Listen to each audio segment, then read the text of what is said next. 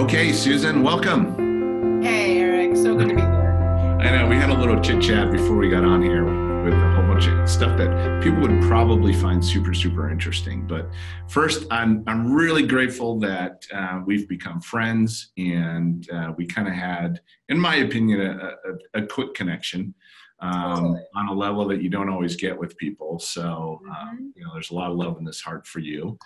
And Back at ya. thank you. And why don't we start off by letting people know who is Susan? Ugh.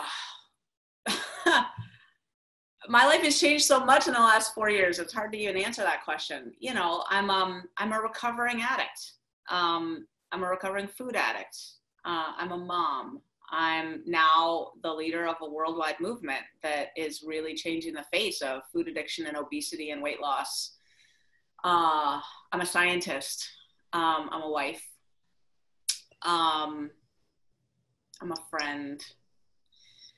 And I've really dedicated my life, like my whole life lately makes sense in light of this bright line eating thing that's happened over the last 4 years. I had a life before that. I had a full life. I was a tenured professor and things were tootling along. But then this whole thing started. It's kind of a long story. You want the story, and not the long version of the story, but it's a story. Well, that was really good. Yeah. So tell us the story of, the path where you were, and you talk a lot about, who you were in your 20s, and you talk about your resume, so to speak. But Yeah. what about your life has brought you to where you are right now? Why is bright line eating and you say 4 years, and that just is astounding to me, because where you've come from to where you are right now is really a 180. I don't even know if you can call it a 180. It's a total transformation, right? Yeah. 4 years. It has been 4 years. And, Bright Line Eating is the movement, or the, whatever, I hate to call it a business, because I don't relate to that term really, but it's the organization, I guess, the movement that's grown the fastest in the online space, faster than anybody's ever seen a thing like this. There's this new phenomenon of a bunch of people online doing something a certain way, and it's a movement, and ours has it's only been 4 years, which is ridiculous given the size of it now. And the seeds of it go way back for me. Like, my whole life makes sense in light of, I think I already said that, but in light of this now, it puts everything into perspective. Lots of things I don't usually share. Like, for example, that I was an actress when I was a little kid. A lot of people don't know that, on stage. And I gave up my acting career at the age of about 12 because I got too heavy. And that sounds so... There's so many things wrong with that statement, right? I gave up my acting career at 12 because I was too heavy. Right. Yeah, it's wrong on all sides. I agree. And it wasn't an explicit thing to me. I kind of sensed, I knew as I was coming into puberty. I hit puberty at 13, but as it was happening, I just knew that being fat, my odds of making it were really compromised. And I was scared of that, of traveling that road. And I was at the point with my stage acting career where I either had to quit school and do it full time professionally, or the path, I'd already starred in major plays on stage. I'd kind of done everything you could do without going pro, and I was getting straight A's in school. So I was liking school. So I was hesitant to stop going to school. And the fact that I was now too heavy to play leading roles well, and you know what I mean? So, well, yeah, sure. That would be traumatic. Yeah. Anyway, so I don't usually tell that, but anyway, so I was heavy as a kid.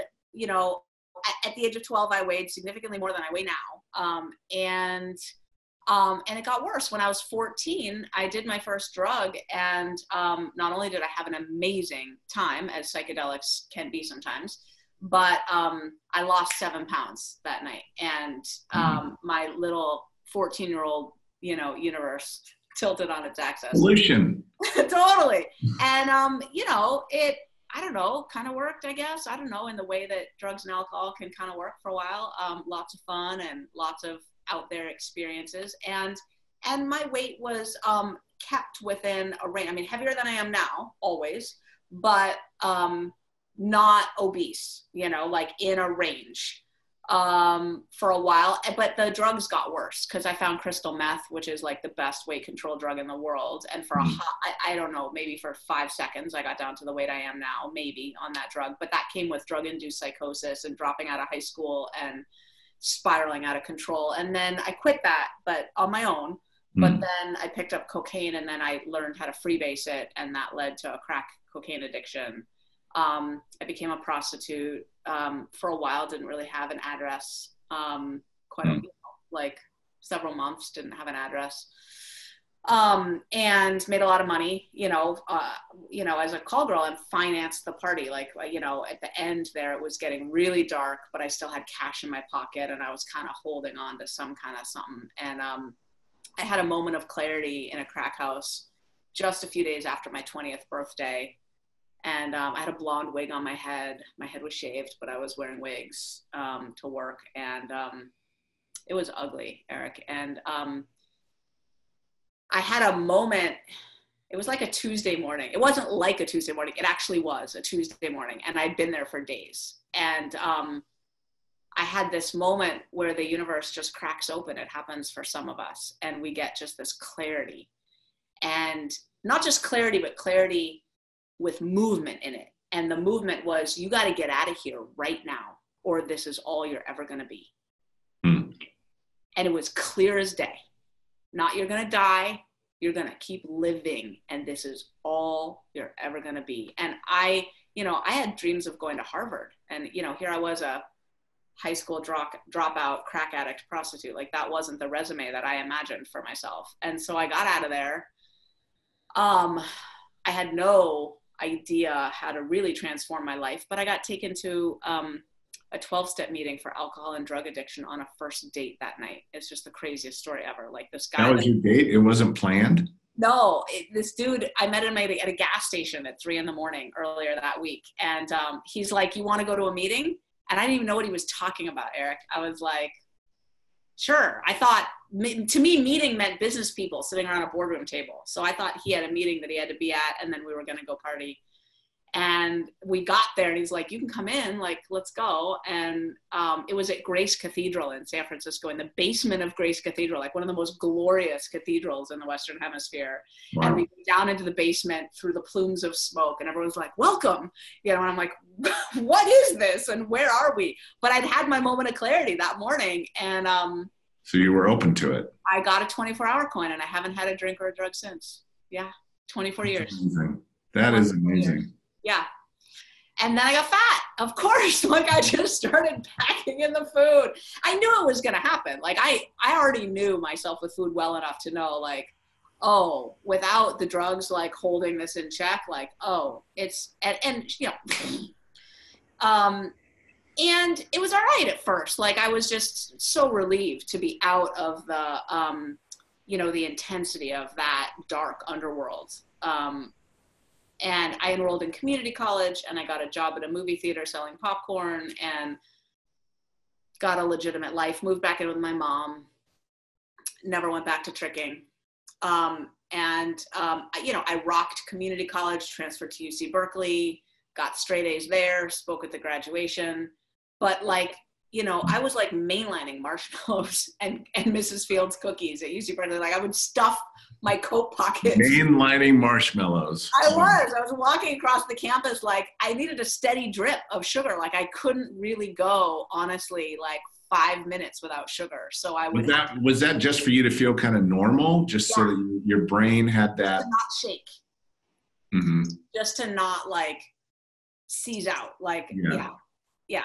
So that's how addicted to sugar I was. And I'd go to, 12-step food meetings, and, but at the time, the meetings that I was, the 12-step food world is really varied. And I was a daily meeting attender in a variety of different 12-step food programs for 20 years. I know the landscape of that world really well. And just to say, respect.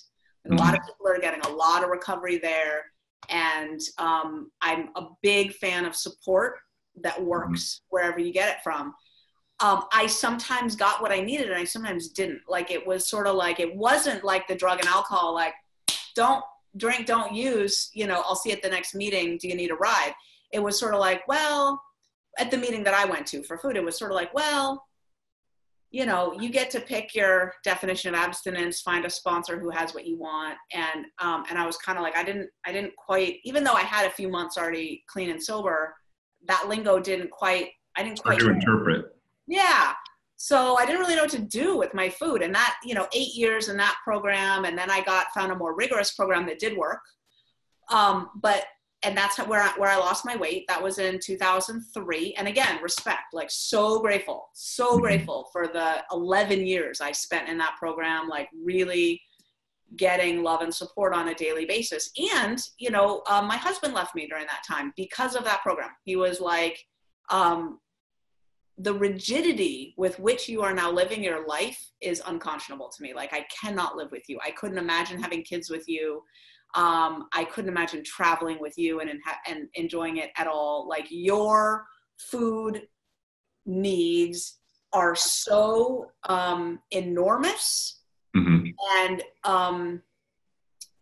inflexible that they, in my opinion, make you impossible to live with. Like, I don't want any part of it. And he said, I get that it's working for you. I get that you're happy and, you know, that you're thin now, but this is off the hook. And, you know, I later had to look at that and go, you know, I think he's right. You know, like, when I told him that the program was explicit about program, family, job, right? Like, your husband's birthday is on a committed meeting night. Ask him if he'll celebrate a different night. Interesting. Wow. Usually it's God, family, job. Yeah, well, they would say God/program are the same thing. I don't know what they would say. I'm not speaking for them. No. Yeah, just my context. I've never heard it in that order before. Yeah. Totally. And like, so here I was in this brings us now up to January of 2014. I was in that program and I was working it. And it was, I'd found my little corner of it where I was, you know, I had a sponsor that wasn't, you know, too crazy and it was going okay.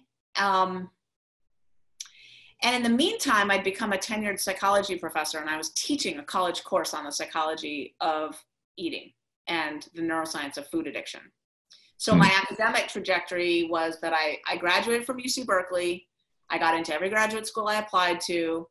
I moved to Rochester, New York to get my PhD in brain and cognitive sciences at the University of Rochester, did that. And then I moved to Australia, Sydney, to get a 2-year postdoc in psychology, did that. And then I got several tenure track job offers, but my husband really had found a job that he wanted to keep in Rochester. So I started teaching at Monroe Community College in Rochester, New York. And I got tenure there. I was there for almost a decade. Diamond in the rough. 9 years or something. Yeah. Well, I guess, I mean, we had 3 daughters during that time and it worked. You know, I was able to be a mom and teach my classes. And we had an adjunct who developed this course on the psychology of eating and then up and left for Kansas, like 3 weeks before the semester started. And the class scheduler came to me, low person on the totem pole, and said, "Will you teach this course?" And I said, "Why, yes." Of course I will. Of course I will. And he's like, "Good, she's left all her materials, so it shouldn't be too hard." And I devoured all her materials, and I was like, wait a second, she's got no unit on the neuroscience of food addiction. That was like my pet hobby up till that point. Like, yeah, I love that because I'm big on the neuroscience of addiction fundamentally. Totally. And she was very much from the like mindful eating, competent eating, never been overweight in her life, no clue what someone with food addiction grapples with. She was an eating disorder specialist, which meant she was very big on there are no bad foods. And, you know, someone with an eating disorder background needs to like learn to not pathologize food, just eat healthfully, listen to their body. That works for some people, but I'm actually in touch with one of the world's experts on eating disorder treatment. And in her opinion, it's not working for a lot of people because the sugar and the flour that they're asking people with bulimia and anorexia to like, you know, accept as normal food, like it's not normal food. Our food supply is not normal. Yep. Almost nothing is normal these days. Right? With the food industry, it's all marketed very well for it to look normal and be healthy. Yeah, it's Frankenfood. It's like, oh. So anyway, yeah, I retooled the curriculum of that course. Like I just chopped it up. I learned a lot though. Like it was really helpful to learn the science of what I would consider to be the other side. Like, for example, it's really important to know the science of dieting because dieting is incredibly detrimental physiologically and to the brain. And the backlash from it is real. So we're treading a really delicate line when we try to help people regain authorship of their eating. Especially. That's a big theme though these days is dieting. Oh, totally. And it's, yeah. And, you know, what we're doing at Bright Line Eating is we're breaking the mold. Like we're completely doing it differently. So what I can show people is, look, here's a white paper. It's published online. You can just Google it if you want. It's likelihood of an obese person achieving a normal weight with Bright Line Eating within 1 year. Mm-hmm. Go ahead and Google that. There's a white paper that we've got up online and it shows our data. And what it shows is that someone who is obese, like at a BMI that's obese, class 1, class 2, or class 3, so any class of obesity today, who starts the Bright Line Eating Bootcamp and answers surveys for 1 year, just by doing those two actions, puts themselves in a population of people, in a sample of people who are 55 times more likely to be in a right-sized body, like a normal BMI, within 1 year than if they do anything else with that year. So repeat that. Yeah. Someone who's obese today and does the Bright Line Eating Bootcamp is 55 times more likely to be in a right-sized body in 1 year than if they do anything else. 55 times more likely. So I bring that up in the dieting discussion because it's like, well, we have a solution now and we have data to prove it. So the like diets don't work thing only makes sense in a context of a world that used to exist 4 years ago where there was no solution. Okay. So we want to make a distinction between dieting and fasting. Fasting? Yeah. Is there a difference?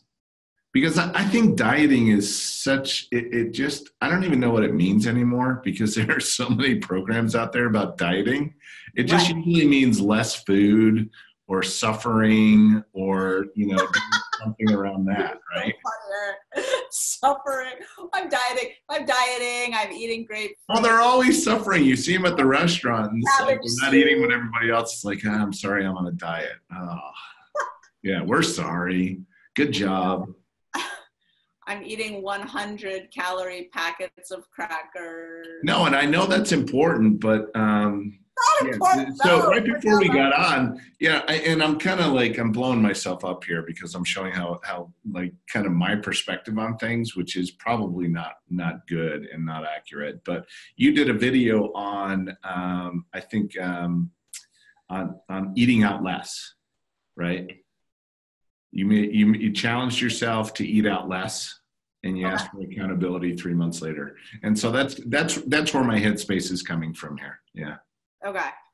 Yeah, I mean, dieting and fasting are completely different. And in general, the difference between the right way to eat and a diet is really just a few little tweaks, right? Like, so given our current food environment, we want to be doing something other than the mainstream. Because just eating mindlessly the way everyone out there kind of does standardly leads to obesity and early death with a lot of painful complications between now and then.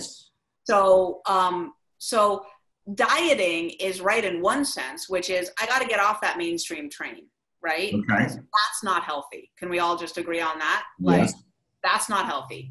Mm-hmm. So should we be eating less? Yes, we should. We're eating too many calories overall, and that's a problem. There's very good research on that. Calories do matter. A calorie is not a calorie, but calories do matter, and we're eating too many of them. Mm-hmm. There's lots of reasons for that.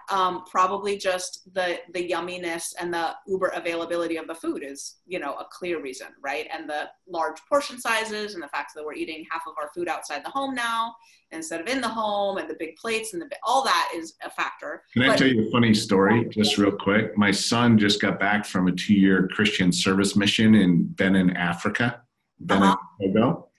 And the first restaurant we took him to was Cheesecake Factory.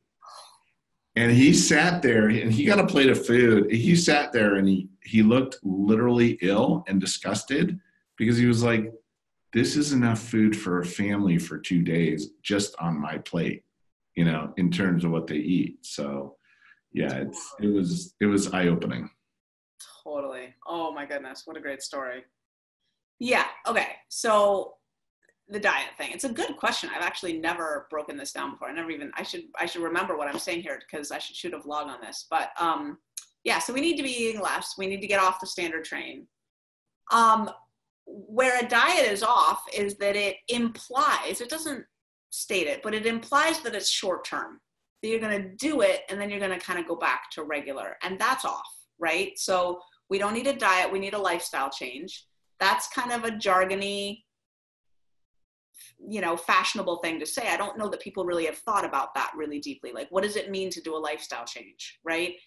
And I have some thoughts about that. What it means is that you change your identity at the deepest level. Like, you become someone who eats a different way. Like, I don't eat sugar and flour. It's part of my identity. I eat 3 meals a day. I don't graze. I don't snack. That's an identity thing. I do bright line eating. And it's in the same way that, like, my husband golfs. It's just part of who he is. Yeah. I do bright line eating. It's like, it's part of my being. Or like, my husband loves dogs or whatever, right? Like, like someone is a dog person. Yeah, I'm a bright lifer. I do bright line eating. So when something is sunk down into your identity, you know it because the cookies get passed around, and you don't say, oh, I can't have that. That's what someone who's on a diet would say. I can't have that. It's not on my diet. Right. I say, no thanks, I don't eat sugar, and I pass the plate. I can't. I don't. Right. I don't eat that stuff.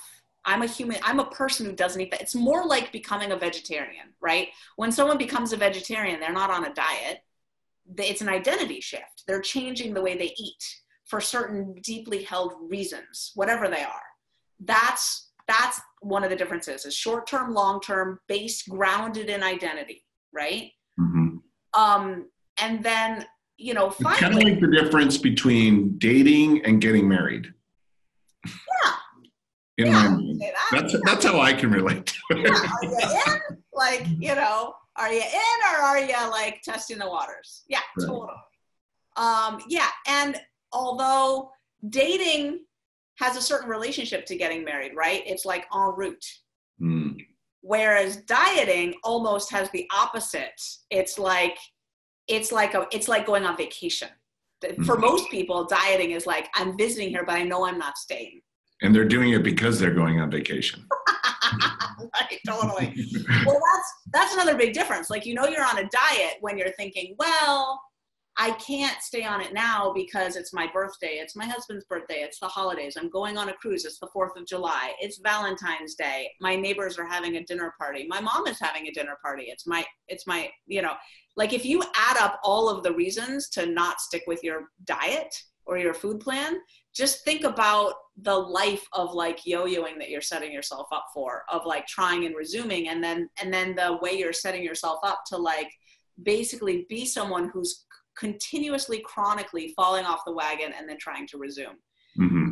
Whereas if it's an identity thing, like a vegetarian who doesn't eat turkey even on Thanksgiving, you're in a whole different ballgame. It's like, the question is not, well, when can I really fit this in, this diet thing, because I've got so many, holidays and special occasions on the calendar. It's more the question of, okay, this is what I do now. So how am I going to get through that cruise?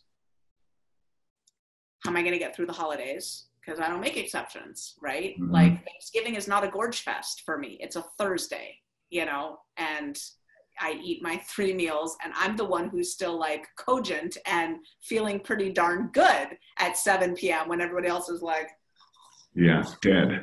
Yeah, totally. Anyway, so okay. So what do you do if you know, there are a lot of people who are listening who are transitioning from one addiction to food or one addiction to sugar, and you know there's trauma involved. You have the brain that's battling you, and all the chemical and the neurons and the transmitters, and you know all that. Your body and your brain are driving you. It's for a lot of people, mindfulness is a big part of it, but there isn't just one pill that you swallow to win this battle, right? No. So how is Brightline structured to take all that into consideration? Yeah, and let me just say that, like, as an addict, I identify as an addict.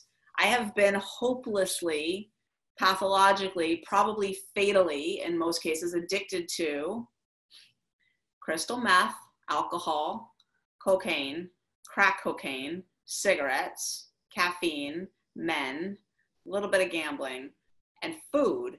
And food is the hardest. Like by far. It's so much harder than crack cocaine, it boggles the mind. Just saying. Now, that's not everybody's story, and I'm certainly not diminishing anyone's experience who's relapsing on the pipe and struggling with it. I'm just saying, like, I think it's harder. It's harder in so many ways. It's harder because complete, perfect, total abstinence is, it's really more an issue of definition and interpretation. Even when you're clear with your definitions, there's still more boundaries that seem fuzzy and that then need to be thought through, which constantly puts you in a state of, am I really clean? Which for me as a recovering crack addict, I'm never wondering, am I really clean off that pipe? Yes, I am. Haven't had a toke of that, dragon's breath for 24 years. Super clear on that. With food, it's a little bit, even though I know what my food plan is, I don't eat sugar, I don't eat flour, I weigh and measure my food. So I'm super clear, 4 ounces. So yes, Eric, there's a whole system that goes into it. And honestly, for me, like I'd worked the 12 steps, 5 times in 5 different 12-step programs before I got the food recovery that I have now. And, to be quite honest, now I've worked the 12 steps 13 times in 5 different 12-step programs. And to take the food thing lightly is like folly. It's folly and it's hubris. Like it takes a very concentrated, deliberate system that works on many fronts woven together in a really tight net to catch you, because the food thing is hard. And I see a lot of people underselling what it takes because they think, oh, it's just food, at least I'm not drinking anymore, or whatever. And it's like, oh, no, it's the opposite. It's like, oh, it's food. Food is the hardest. Yeah. I mean, it's just as damaging as many of, the alcohol, the drugs, the cigarettes, if it's not done properly. Well, 63% of us are dying prematurely from it. And, 75% of us are suffering from it, like overweight or obese, joints are hurting, on medications they don't need to be on, ticking time bombs with their health. They know that, their triglycerides are too high and their blood sugar is not as, stable as it used to be. And, all that stuff, the stuff that we accept as normal now, some cognitive decline, not remembering names as well as I used to. My joints hurt. I really don't love riding bikes anymore, or, it's really hard to get up off the floor when I play with my kids, my grandkids, like all the stuff that we just kind of accept now in a society. I don't know if you know this, but we passed 40% obesity in the United States recently. No way. It used to be a third. Now it's 40%. And then 75% overweight or obese, like if you add it all up. So and how many more kids have diabetes so early now too? Right. And, if I've got 3 daughters, statistically, 1 in 3 of them will get diabetes, statistically, have diabetes early enough that they're going to be sitting ducks for blindness and leg amputation. Yeah. So tell me, what is the definition of a bright line? Yeah. So bright lines it's a legal term, actually, that's been co-opted by psychologists to sort of conceptualize this notion of a clear boundary that you just don't cross, that helps you in your sort of in situations of temptation. So the idea is, if you're going to be the designated driver for a party, you're going to be way more successful if you go into that party thinking, I have a bright line tonight for alcohol. I'm not going to drink no matter what, just tonight because I'm the designated driver. Than if you think, I'm going to be sure to drink moderately so I'm safe to drive by the time it's time to go home. That's not a bright line. It's a fuzzy boundary. You never know which side of it you're on exactly. Have you been sure to drink moderately enough? Right yeah, now, that's pretty wide open. Totally. So that's what a bright line is. And the 4 bright lines for food are in bright line eating are sugar, flour, meals, and quantities. And then, we put it together into a food plan that is super clear, so you know what you're eating, and starts to get really simple and clear. Yeah. So give me an example of, so let's say somebody is listening and they're saying, I'm really intrigued by the bright lines. What are some of the first steps that they need to start thinking about in terms of their commitment level to something like this? Yeah, I would say the commitment level needs to be pretty high.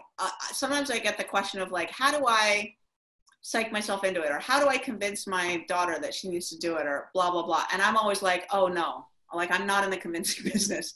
I'm here to help the people who are like, Susan, I'd give anything for a solution to this food thing. Just tell me what to do. And I'm like, oh, come with me, sweetheart.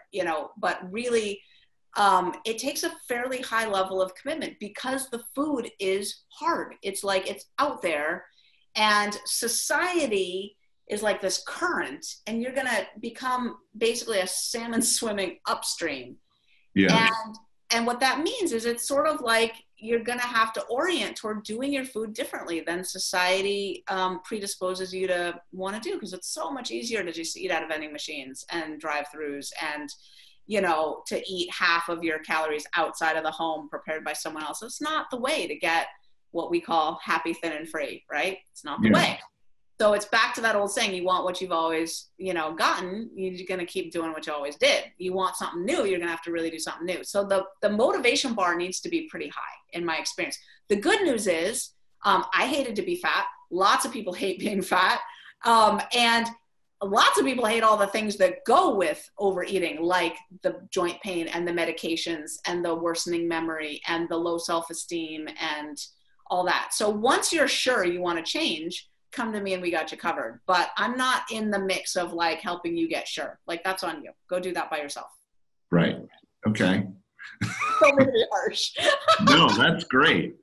And you have to be committed to this. And I was thinking when I was thinking about talking to you is you can really establish bright lines for almost any addiction, right? Oh, yeah.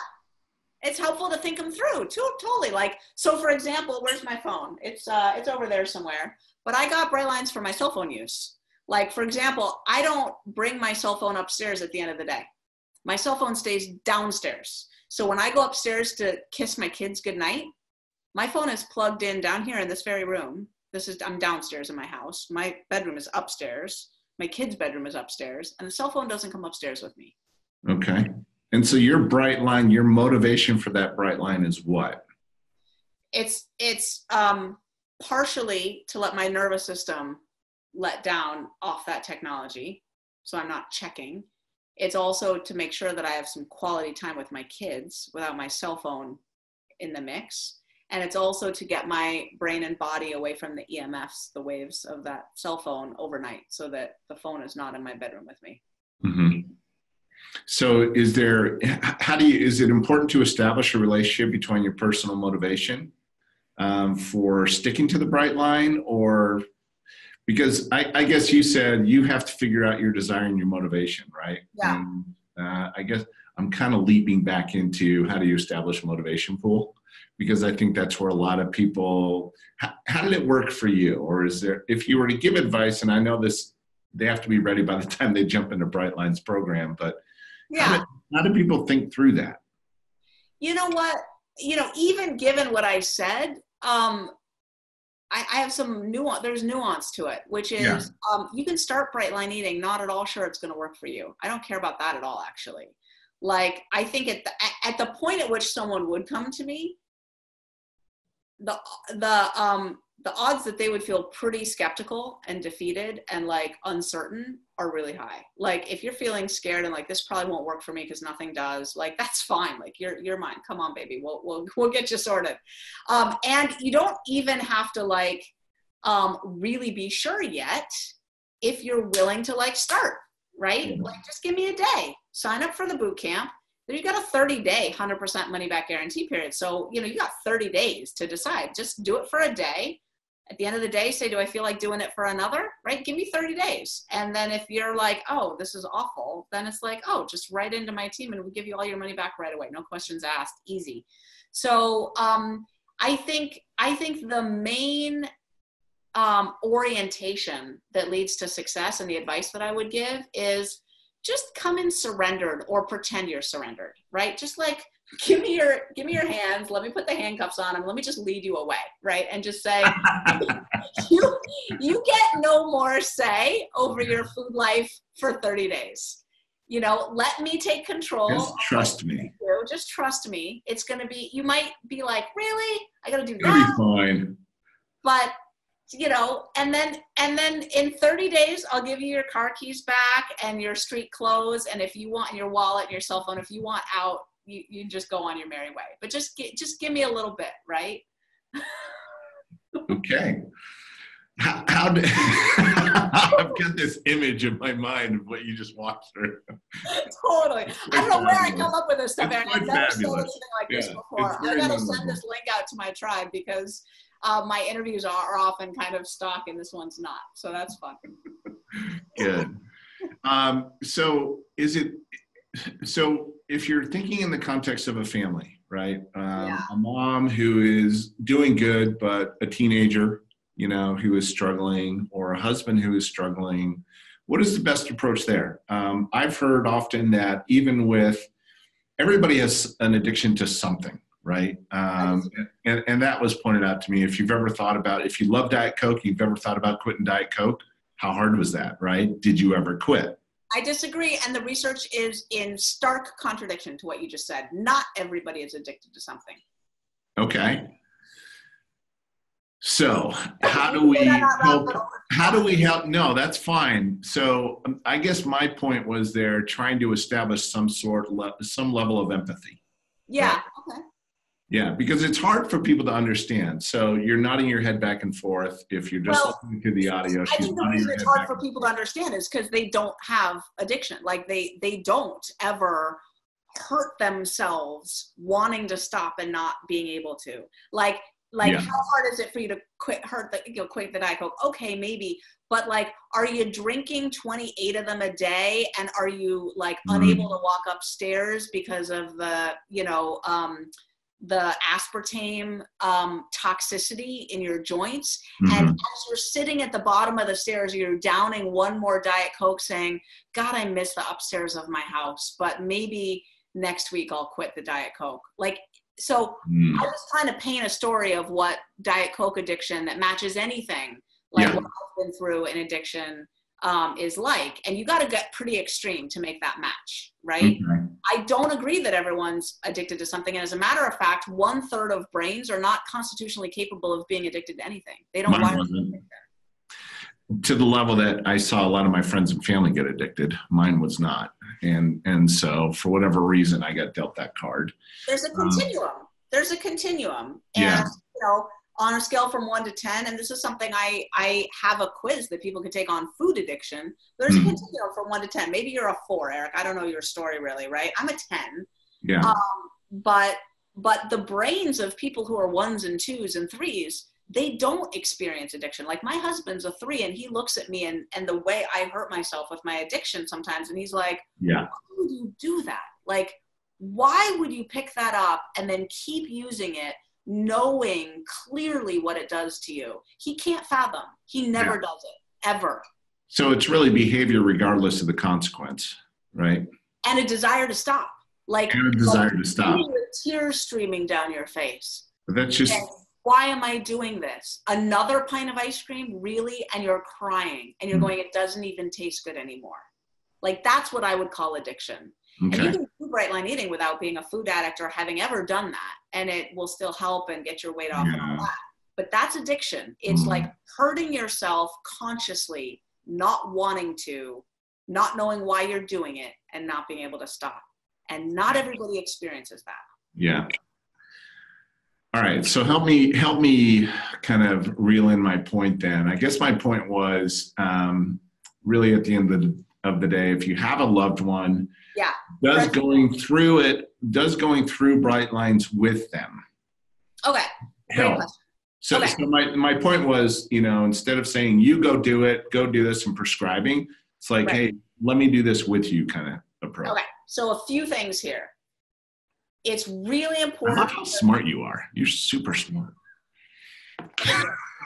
I love ideas. Like, I so geek out on ideas and concepts, and it's all like, I hold it all lightly, right? It's all up for. Yeah. Oh, absolutely. Okay. So I have concerns with the framing of what you just said already. Like, I think it's really important in families where addiction is in play for everybody to keep their eyes on their own plate. It's sort of like codependency 101, right? Like, don't go thinking that you're going to like sit by your spouse every night in the AA meeting, right? Like, they need to kind of go or not go, and it's on them. Like, their recovery is on them, right? And your job as the person other than the alcoholic is to like go to Al-Anon and learn how to be happy whether they quit drinking or not, basically, right? So same thing applies to food. Keep your eyes on your own plate, right? Like, if a family member is expressing a desire to do bright line eating, I think it'd be great then to, make sure there's money in the budget for them to sign up for the boot camp. And there's a friends and family video that's one of the bonuses in the boot camp that will explain to the other people in the household and their friends and so forth, how can you best support this person? And there are things like, don't keep your Doritos on the counter. Would you roll up that bag and put them in a cupboard, and maybe you can like even negotiate here, this is my cupboard for my snack foods that you don't eat anymore, so that they're out of sight, out of mind for you. Or even if you want to go a step further and say, look, for the next few months, I'm not going to eat those foods in the house. If I want to go eat something, I'll go out, I'll consume it out of the house. I'll come home with the crumbs wiped off my face, right? Like, you can be helpful like that, right? You can learn the whys of like, why is this person not drinking alcohol anymore? Oh, because alcohol is sugar.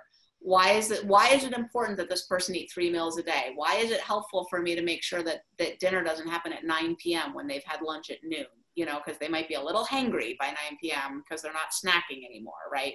Little things like that. But basically, they need to go do bright line eating on their own. I don't think bright line eating is really appropriate for parents to get kids to do. And I get that it's heartbreaking when our kids are overweight. I have another book that I recommend that parents read, and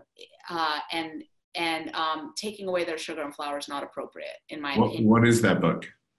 It's called Your Child's Weight, Helping Without Harming. And it's by Ellen Satter, Ellyn Satter, Satter. But she doesn't believe in food addiction, so don't listen to anything she says about adult eating. Her book is really as a method of feeding kids only. And it's a good like codependency 101 book. It's like, it talks about a division of responsibility. Your job as a parent is to provide meals at regular intervals, foods that you feel good about serving, and then you're hands off about whether or how much they eat from what you provide. That's their job. Your job is providing food. Their job is eating food. Don't get messed up in their job. Don't start talking about, oh, you got to eat your vegetables or take a bite of everything or finish what's on your plate or all those old school rules. Throw them all out. You provide the food, you put it on the table. They're not hungry. That's their business. But there's not food until the next snack or meal, and snacks are sit-down meals, basically. So kids need meals and snacks, but it's sit-down. And a parent who's doing bright line eating is going to be way ahead of the game in that whole system, because they're going to be actually eating meals themselves. Americans have, and other cultures too, but mostly Americans have really stopped eating meals. Like, it's a silly thing that Jews don't do anymore. But meals are important, and for kids they're important too. So anyway, that's the family thing. Bright line eating is pretty easy to do if you're sort of a provider of food for a family and they're not doing it. Because what you do is, it's like basic categories of food. It's like, you're going to eat for dinner, you're going to eat vegetable, protein, salad, and then if you're still on the weight loss plan, you're not at maintenance yet, that's all you're going to eat: protein, vegetable, salad. But then you add a big pot of starch, like make a big pot of pasta or a big pot of rice or whatever, throw some bread and butter on the table and some salad dressing, and like everybody's good to go. Like, that's a meal. Cut up an apple, whatever, right? So you could just add a couple things to it and you've got a meal for any family. So no short order cooking. That's a bad habit that we get into with kids that Ellen Satter says don't do that. So just serve the food and they get to choose. And they say, but I don't like this. You say, well, then don't eat it. And if you're true to your word and you don't force them to eat anything, they got nothing to say to that, right? Yeah. I don't like this. Okay, that's fine. I'm not making you eat anything. Yeah.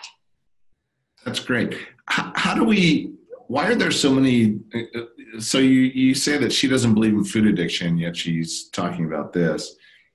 How is that possible in my mind? How do we all get on the same page here? Like, what, I mean, we're in an age of science and data now.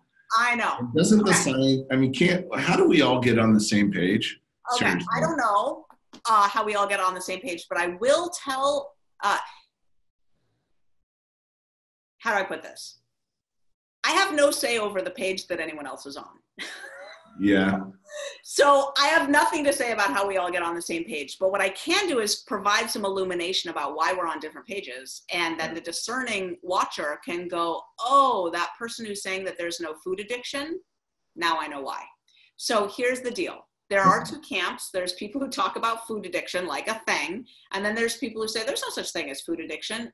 And the people who talk about food addiction as a thing are scientists.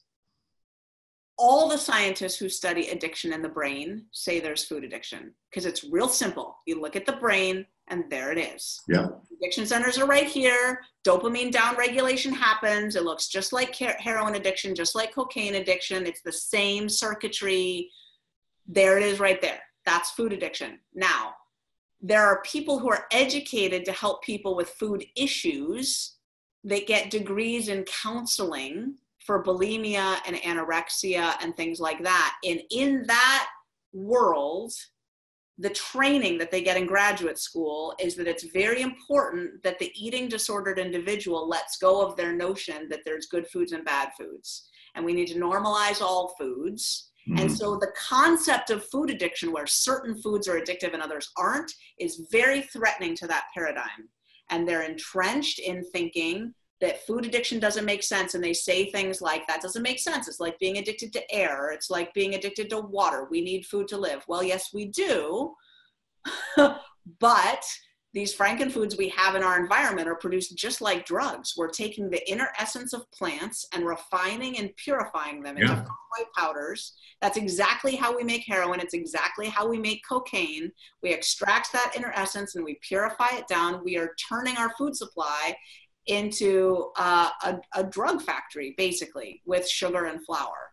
And if you look at what a drug is, that's what it is. It's the inner essence of a plant refined and purified into a fine white powder and then delivered. Coca leaves are not addictive. Poppies are not addictive, but cocaine and heroin are. Sugar and flour are. It's not debatable from a scientific perspective, but from a worldview perspective, it's debatable. So anyway, that's where the controversy exists, and that's why we're not on the same page. How do we all get on the same page? It might happen eventually when the stakes get high enough. Like, okay, now 75% of us are overweight or obese. Like, what's it going to take? I don't know, but when my numbers look better than their numbers. Yeah, that's such a long, I'm trying to stop from diving into that one, because I really am passionate about that. And I think there's, the food industry, it's kind of the camps of psychology versus biology, right? Yeah, kind of. I mean, treatment, right? The counseling psychology of treatment has believed a certain thing. is helpful for bulimics and anorexics. And for some of them it is. By and large, you know, those folks are not educated at all about the neuroscience of addiction. They know nothing about it, right? Yeah. Well, it's pretty, I mean, the science is there, but it's coming out in such volumes now that it's really actually pretty new science. And if you're not tuned into it and not paying attention to it, it's coming out almost every day. Yeah. I mean, Harvard and all the Ivy League schools are doing studies just on, I mean, they're proving mindfulness, they're proving meditation, they're proving all this stuff. So, yeah, we should be at a day where scale now, you know, and their numbers are just like our numbers. We have the susceptibility quiz, there's the Yale food addiction scale, and they both show that about 20% of society is like they're hardcore full-blown food addicts. Well, if you look historically, a decade ago, we didn't think opiates were addictive. Right. No, opiates were a treatment for alcoholism. Yeah. A century ago. And doctors were letting their patients suffer needlessly. Yeah, totally. It was in the Sears and Roebuck's catalog, right? That big thick catalog, like the heroin inject, you know. So if you have alcoholism, just inject yourself with this wonderful heroin and you'll be all cured. Yeah. Well, the time is getting close to being spent, and I want to respect your time. I've had such a great time talking to you. It's been so fun, and I would love to do this again on some other topics. And thank you for putting me in my place on a couple of things, which was really important. Any last parting words?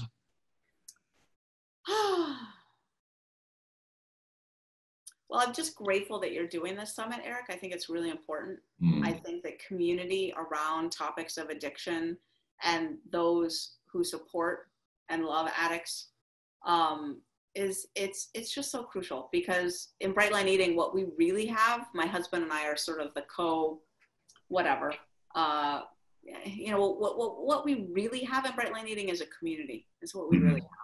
We do community really well. We support people at that level really well. And I know your heart. I know that that's your intention with this summit, is to bring together people right, who have a similar experience. And I guess I want to expand what I said earlier around, like, if you haven't really had addiction, you don't know, but it goes the other way too. If you haven't lived with an addict or loved an addict, you don't know, right, what it is to watch. It blows up your life.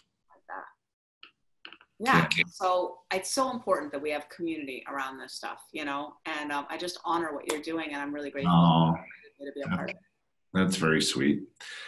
Thank you, Susan. You mean a lot to me, and you're changing a lot of lives, and you're impacting a lot of lives, and you're doing everything right. And I know that you struggle with this every day, day in and day out. So you're talking from a position of empathy and experience, and I think that's why you're doing so well, because people know people who they can trust, and you can be trusted. So thank you for doing what you do. Thanks, Eric. So much love. Talk to you soon. Bye. Bye.